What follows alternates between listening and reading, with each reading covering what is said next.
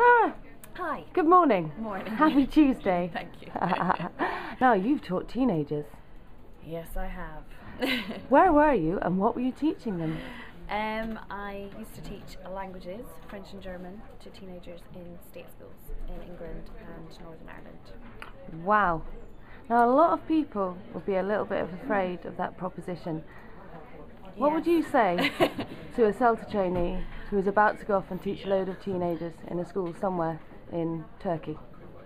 Okay, well, if they're concerned, rightly so, but there is a difference between teaching teenagers who want to learn English, I think, than British teenagers who are not really that interested in learning French or German.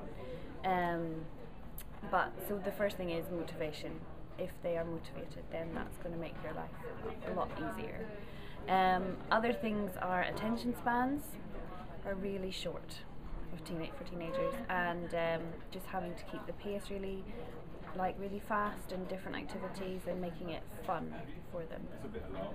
Are there particular kinds of topics that work well with teenagers, or can you just do anything with them?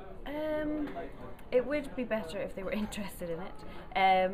Teaching French and German, teaching students things that were on the curriculum, for example, how to book a campsite, was not particularly interesting because the likelihood of them going to camp in France or Germany is very unlikely. So, things that they're going to need and things that they're going to want to do. Okay, thank you very much.